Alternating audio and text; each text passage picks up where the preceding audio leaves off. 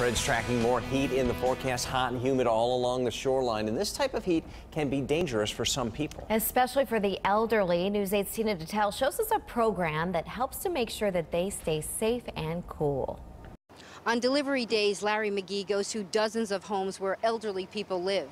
And on hot days like this, that's a good thing. Good morning.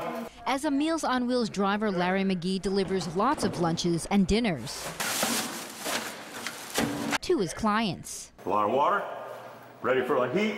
But he also has a keen sense of just how they are doing. Her air conditioner was on. She's fully dressed today. Normally she's not. So she seemed to be okay. But that's not always the case. I walked in one time and a fella had fallen.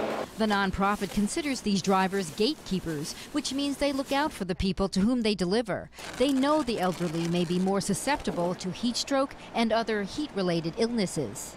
This kind of weather, you can tell when looking at someone when they're really not what they normally are. McGee pays attention to how his clients look, how they're talking, their temperament, and their composure. And if something's not right, he takes action.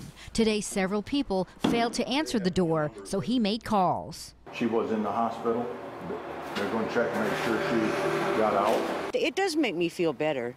I mean, somebody's out there checking on me. Kathleen Mitchell says her driver once called when she wasn't home for a delivery. Drivers also make note of how hot the homes are and if it seems to be affecting the senior. They are often the lifeline for those who are most vulnerable. Sometimes seniors can get isolated, and so it is nice to have that one contact during the day. Whether McGee is able to help someone who needs it or just deliver that daily meal, he says this is why he does it. In New London, Tina Detel, News 8.